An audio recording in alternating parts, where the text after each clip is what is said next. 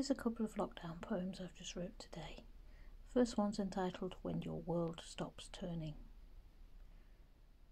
When your world stops turning, all you know grinds to a halt. With overwhelming sense of grief, you constantly wonder who's at fault.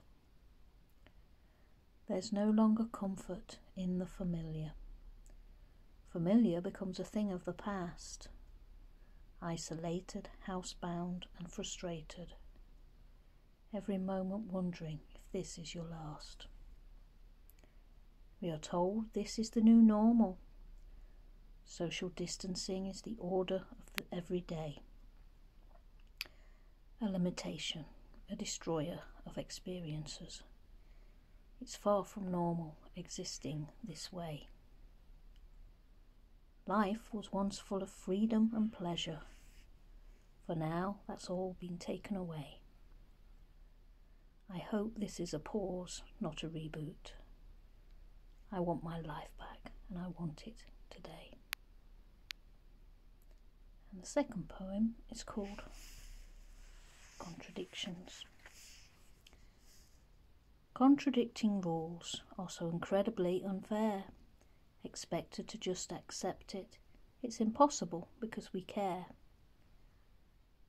Unable to see our own family if they don't live under our own roof.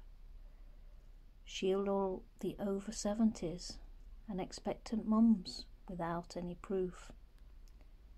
At first we could exercise for an hour. Public spaces then started to close. But walkers and cyclists broke free.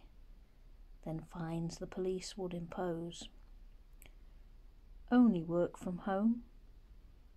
If you can't, don't work at all. Now many have lost their jobs. The self-employed get nothing at all. Do not use public transport, yet it continues to run anyway. The train services haven't decreased. They are empty, and we will all still pay. Schools are closed for children, though open for a minority few.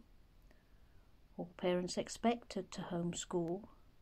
We can only do what we can only do.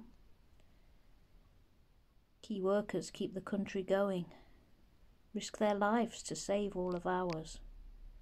There's a shortage of protective equipment. It only lasts a couple of hours. The postman can deliver your mail, yet he's not allowed to visit his mum. However, if he happens to be divorced, he's allowed regular visits from his son. The supermarket staff who serve you still turn up for work every day, risking their lives for the cause, and people still don't treat them the right way. Keep paying car tax and insurance for a vehicle you're not supposed to use. Unless it's for work, food or medicine. It's your vehicle, you drive when you choose. No visit to second homes? Okay, visit, but no overnight stays. Don't drive to other counties. But we're not supposed to be driving anyways. The saddest of all the contradictions is that many are dying alone. Being unable to say goodbye to loved ones, reduced to a voice on the phone. Weddings and funerals with no guests. No celebrations for the beginnings or the end. Cherished moments lost on these restrictions.